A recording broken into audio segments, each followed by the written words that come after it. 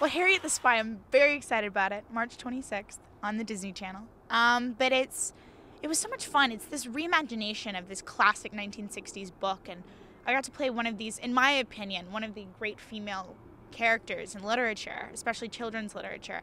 And it's all about Harriet. You know, her whole life is writing, and she loves to write, and she finally is ready to share it with other people because she's kept it to herself for so many years.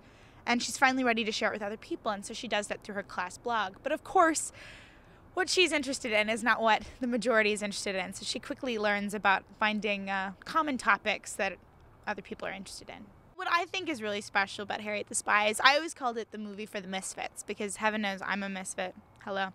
And I think that's great. I love it when people have something unique about them, or something, you know, let their freak flag fly a little bit. And I think this is a really movie that promotes that.